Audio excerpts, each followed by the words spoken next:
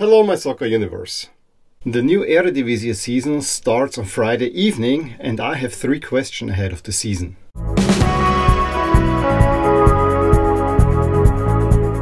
First off, will the PSV train keep on rolling? They have been sensational under Peter Bosz last season, have been winning a lot, and they were the logical champion. They have a squad that remained largely the same.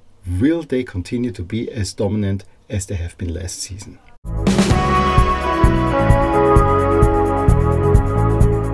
The other 2 big teams have new managers. After Arne Slot left Feyenoord for Liverpool, Brian Priske, the guy who brought Sparta Prague back to glory, comes in at Feyenoord, already won the Johan Cruijffschaal against PSV to open the season. There's a lot of change in the squad, but Feyenoord might be a challenger.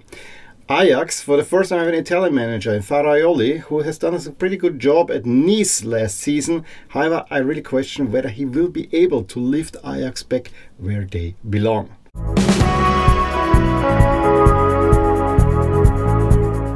Of course, there are other questions that could be asked, like is there another team that can break into the top 3 like last season with Twente? However, we have 2 pretty big names making it to the top division in Groningen and Willem II. Can they survive and stay longer in the Eredivisie?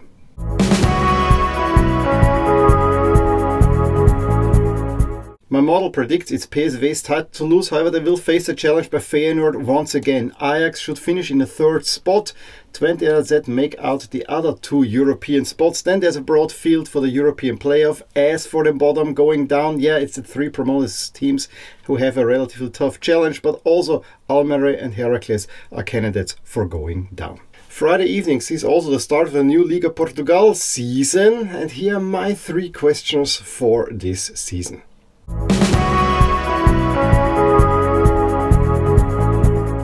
In Porto, it's the beginning of a new era. The new president is André Villas-Boas, and Sergio Conceição, the old coach, left at the end of the season. Now his assistant, Vitor Bruno, is taking over, and the question is, can they lead Porto back into the Champions League?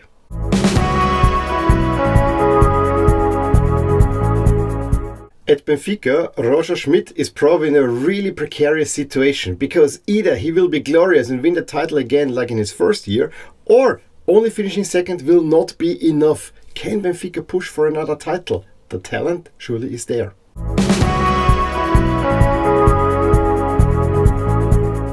And lastly, Ruben Amorim, who has led Sporting to 2 titles in 4 years, an unprecedented feat as of late for this club, has openly been flirting with the Premier League at the end of last season. So the question is, will he calm the storm and lead Sporting to another really great finish, or will it all fall apart and you will see him in the Premier League rather sooner than later?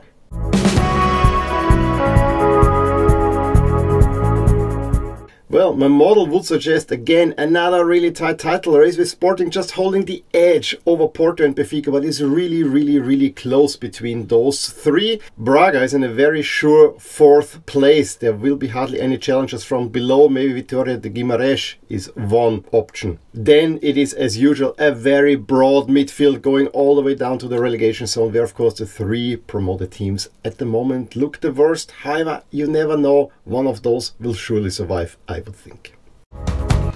Hey there, I really hope you enjoyed this video, and if you did, here are some videos and playlists that you may enjoy too. Also, please consider subscribing to my channel and hit the little bell icon so you get notified whenever something happens in my soccer universe. And with that, have a wonderful day.